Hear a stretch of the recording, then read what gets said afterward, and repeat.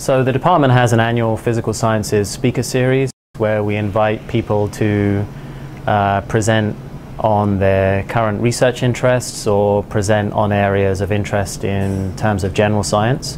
And I think Breaking Bad offers an opportunity to explore lots of interesting areas of chemistry.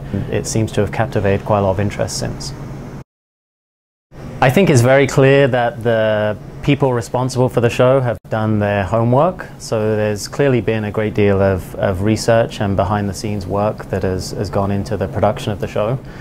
I would say that the science is based on credible phenomena and credible principles. But of course, as you might expect, there's a certain degree of creative licensing associated with the depiction of those scientific principles in the show. I think I'll be looking at two elements. First, obviously, the sort of centerpiece of the show, which is the drug trade and the synthesis of methamphetamine.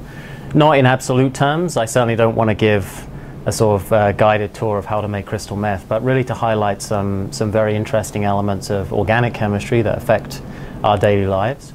And then I also want to look at some of the other elements of the show where chemistry and science are really used by Walter and Jesse to get themselves out of binds. So things like dissolving bodies in hydrofluoric acid, creating explosions using mercury fulminate, poisonings with ricin or lily of the valley, those sorts of things.